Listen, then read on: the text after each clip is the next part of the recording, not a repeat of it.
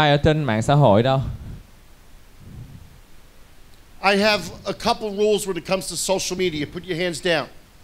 When we see negative stuff posted by our friends, we shake our head like, why would you do that? Why would you air your dirty laundry out there? Why would you talk bad about someone? When it comes to social media, understand what you put out there is forever. What you put out there doesn't just go to your friends. They could share it to their friends. They could take a snapshot of the screen picture. It goes out there. So my rule, if it's not positive, don't put it out there. If it's not beneficial, don't put it out there. If it's not encouraging or inspirational, don't put it out there. So my rules with social media are pretty much also my rules for life. If we can't be positive, don't say anything. If we can't be supportive, don't say anything.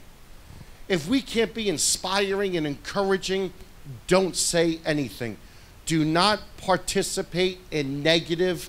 Do not participate in drama. Do not gossip. Be positive. Be inspiring. Be supportive. Nobody likes the negative ones. Thầy mới nói với mọi người một cái quy luật mà mọi người có thể so sánh trên mạng xã hội. Tức là hiện nay rất nhiều bạn thích lên mạng xã hội nói xấu lẫn nhau, rồi là tung những tin đồn rất là linh tinh này nọ. Thì thực ra quan điểm của thầy đó là, đặc biệt đối với mạng xã hội thì mọi người biết rồi, những cái gì mọi người đưa lên đó hầu như là nó lan truyền rất nhanh, không chỉ trong bạn bè mình mà trong cả những người mà quen biết với bạn bè mình nữa. Và thứ hai nữa là một khi mình đã đưa lên rồi thì nó sẽ tồn tại mãi mãi. Tại vì cho dù mọi người có gỡ xuống, biết đâu ai đó có thể chụp hình cái màn hình đó lại, ai đó có thể đã lưu lại nó, hoặc là dùng với một cái cách nào đó khác thì nó vẫn tiếp tục lan truyền ha. Chính vì vậy quan điểm của thầy trong lúc mà mọi người làm việc nhóm, trong lúc mà mọi người làm việc chung với ai đó, hoặc là vô một tổng tập thể, một cộng đồng, hoặc là mọi người trên mạng xã hội, đặc biệt là mạng xã hội thì những cái gì mà không tốt, những cái gì mà không mang lại lợi ích, những cái gì mà không tạo ra cảm hứng, tạo ra động lực, khuyến khích mọi người thì không cần đưa lên, được không ạ? Nếu như mọi người không thể tạo ra một điều tích cực thì cũng đừng đưa gì lên hết. Nếu như mọi người không thể tạo ra một cái gì đó hỗ trợ được cho người khác thì đừng đưa lên. Đó là quan điểm của thầy. Và ở trên này thì có những cái từ khóa mà người có thể ghi lại đó. Tức là không có tạo ra no drama, tức là không có những cái diễn kịch, không có tạo ra những cái điều mà không thật á, hiểu không ạ?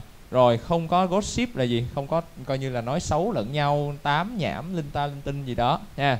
Những cái gì mà liên quan tới tiêu cực mọi người đừng có đưa lên. Rồi hãy luôn luôn là tích cực, hãy luôn luôn là biết truyền cảm hứng, luôn luôn biết hỗ trợ người khác. Và cái câu cuối cùng đó là gì? Thực ra là không ai thích những điều tiêu cực cả, đúng không ạ? Ok. Encourage your team. Everybody in this room, encourage each other. Be supportive. Acknowledge individual achievements and be proud of them. Help each other to become better. The more we help each other, the more we win ourselves as well. The team is only as strong as its weakest link. What exactly does that mean? Somebody yesterday talked about track. Let's say we all go out and we're going to go jog 2 miles. Yeah, it's great that you can have the fastest time, but isn't it better when we all can finish together? Because then we all feel a sense of accomplishment. Sure, you have individual accomplishment. Yeah, I did it. But success really comes with just an individual.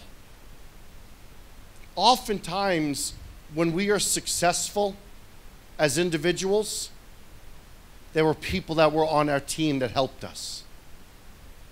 You can't look at a tennis match and say, oh, Serena Williams, she won, man. She won Wimbledon. She's awesome. Look at her trainers. Look at her influences. Look at the people she spends her time with. Everybody was a part of that process. For you to succeed, you got to remember your parents. For you to succeed, remember your teachers that help you. For you to succeed, remember your friends that you spend that time with. They encourage and support you. Mọi người nhớ là một cái chuyện thứ nhất á, là khi mình đạt được bất kỳ thành công nào thì cái đầu tiên mình phải suy nghĩ tới đó là đó không chỉ là thành quả của riêng mình. Thầy nói một cái ví dụ trong thể thao đó là Serena Williams chẳng hạn, khi mà cô ấy thắng một trận tennis á thì mọi người nghĩ đó là cô ta rất là giỏi, chuyện đó đúng. Nhưng mà bên cạnh đó mọi người cũng phải suy nghĩ tới là huấn luyện viên của cô ấy như thế nào, những người săn sóc, những người lo về dinh dưỡng, những người hỗ trợ y tế, tất cả mọi thứ. Thì tất cả những điều đó đều là những người góp phần tạo nên thành công của cô ấy. Thì cũng tương tự như vậy, bản thân mọi người xét về mặt cá nhân đi, khi mà mọi người thành công á thì rõ ràng nó cũng có một phần đóng góp hỗ trợ của ba mẹ, của những thầy cô đã dìu dắt mọi người, của những người đồng đội, những người bạn xung quanh của mọi người hỗ trợ động viên tinh thần, tất cả các thứ. Và khi mà mình vào trong một nhóm á, thì chuyện đó sẽ càng quan trọng hơn. Tức là mình phải khuyến khích cả nhóm của mình lúc nào cũng cần sự động viên. Thứ hai nữa đó là mình hãy công nhận những cái sự thành công của tất cả mọi người. Công nhận sự thành công của tất cả mọi người chứ đừng để sự ganh ghét nó làm cho mình trở nên nhỏ mọn đi ha. Và mình sẽ giúp tất cả mọi người trở nên tốt hơn. Bởi vì thầy cũng nói đó, tức là khi mà mình giúp người khác trở nên tốt hơn á, bản thân mình cũng sẽ trở nên tốt hơn và cơ hội chiến thắng của mình rõ ràng sẽ cao hơn khi mình có những người đồng đội tốt hơn, đúng không ạ? Rồi, và mọi người nhớ một chuyện thế này, đó là trong cả một đội á thì cái mạnh nhất của tiểu đội, của cái nhóm đó không phải là của cái người giỏi nhất nhóm, mà cái điểm mạnh nhất chính là thuộc về cái người yếu nhất nhóm. Giống như kiểu mọi người có một sợi dây xích, thì nếu như cái mắt xích mà yếu nhất á, khi mọi người bứt sợi dây xích đó sẽ đứt ở đâu? Đứt ở cái mắt yếu nhất đâu, phải đứt ở cái mắt mạnh nhất đâu, đúng không? Cho nên là một nhóm sẽ thất bại ở cái điểm mà người yếu nhất. Chính vì vậy phải giúp tất cả mọi người giỏi lên để cái điểm yếu nhất đó không còn yếu nữa, thì lúc đó cái sức mạnh của nhóm nó mới được tăng cường ha. Ok. So the best teams cultivate the best individual performances. Do you watch sports, basketball, NBA? Kevin Durant just signed with Golden State. What people do today is they look at where's the best talent. We talked about gamers yesterday. I want to be a gamer. Well, then let me ask you this. If your talent is writing code, then don't try and match up with another person whose talent is writing code. You got someone that can write code. Let's find someone whose talent is being a great graphic artist. So the two of you come together. Let's find another talent that could storyboard. So now there's 3 excellent pieces to the big picture.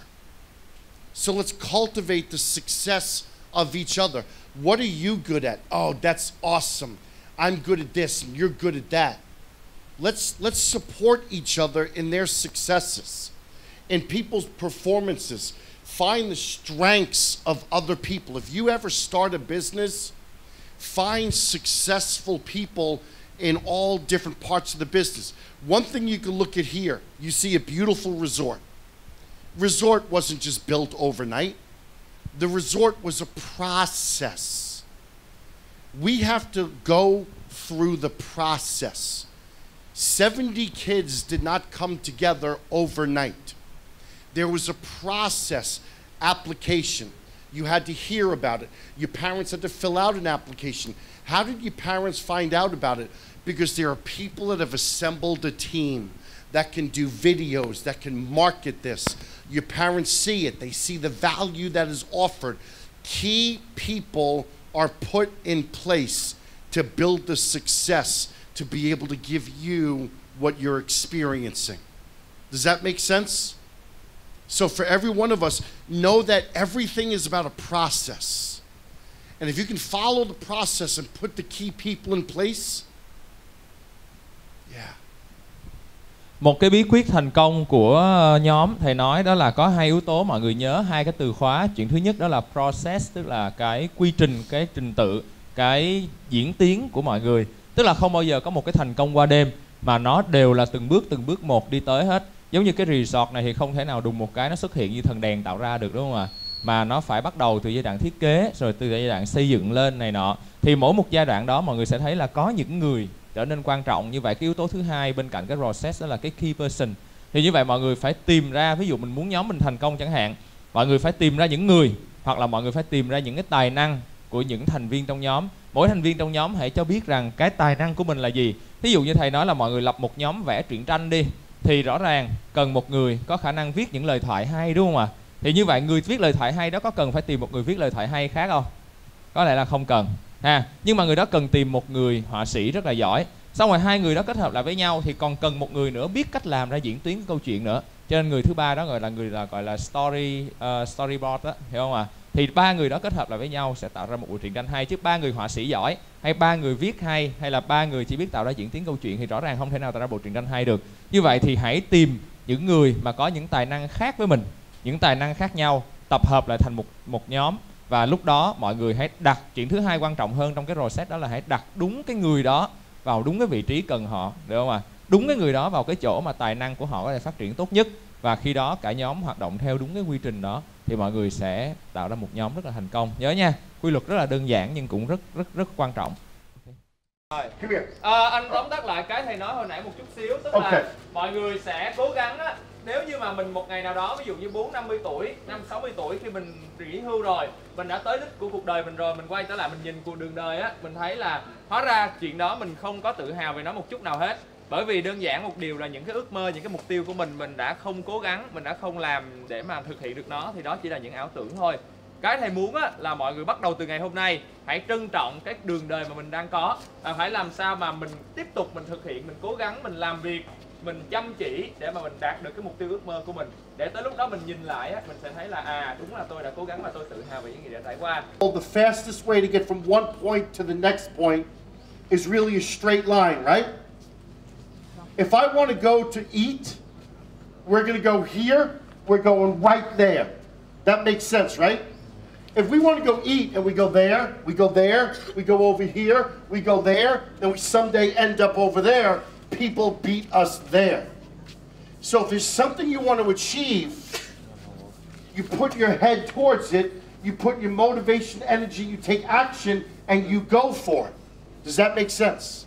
Tức là mọi người muốn đạt được một cái mục tiêu ước mơ nào đó thì mọi người nhớ là cái mà cần phải dồn năng lượng nhất đó là mọi người sẽ đi thẳng tới đó.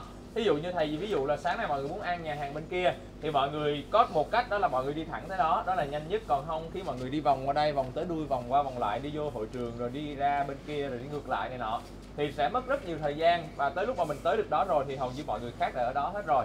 Chính vì vậy mà một trong những chuyện quan trọng nhất khi thực hiện ước mơ và mục tiêu là mọi người phải đặt toàn bộ cái cảm hứng, đặt toàn bộ cái động lực, đặt toàn bộ cái năng lượng của mình vô đó và thúc đẩy mình đi thẳng tới đó. Up a little bit, please. Okay. Adults, are we ready? Okay. Simon says jump up and down. Simon says jump up. Stop. Who do we got? Who do we got? Oh, there's a lot more people. There's a lot more people. All right. All right, everyone stop. All right, Simon says keep going. All right, Simon says stop. Put your right hand on your heart. Simon says put your right hand on your heart. Simon says put your left hand up. Simon says put them down to your side. Right hand on your heart.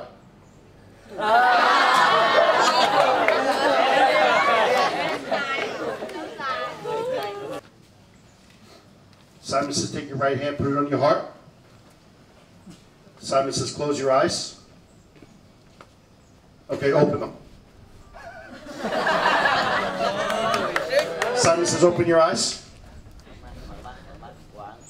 Simon says lift your head up. Simon says both hands at your side.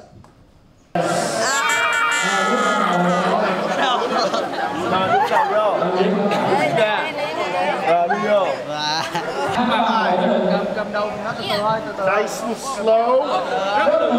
Who's grabbing them? Slow.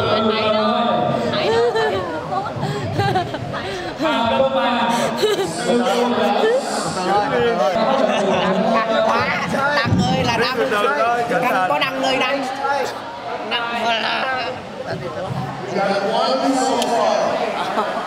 Từ từ hai chân là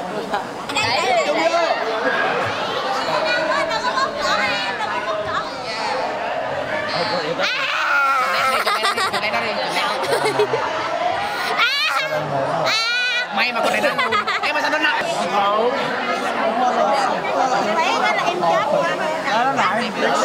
some notes.